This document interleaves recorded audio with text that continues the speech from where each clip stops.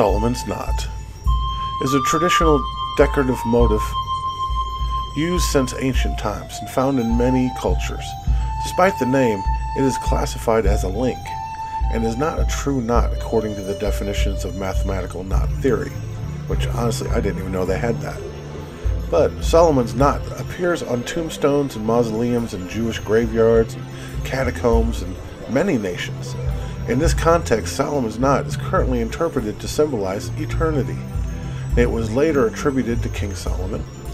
The absence of any beginning or end in the knot makes it a symbol of eternity and immortality, while the design of the two entwined figures makes the knot a symbol of love. The discovery of these ancient symbols within early Irish and Scottish dwellings leads some to believe that the theory that the Jewish people may have come to British Isles before the Romans. That's kind of a cool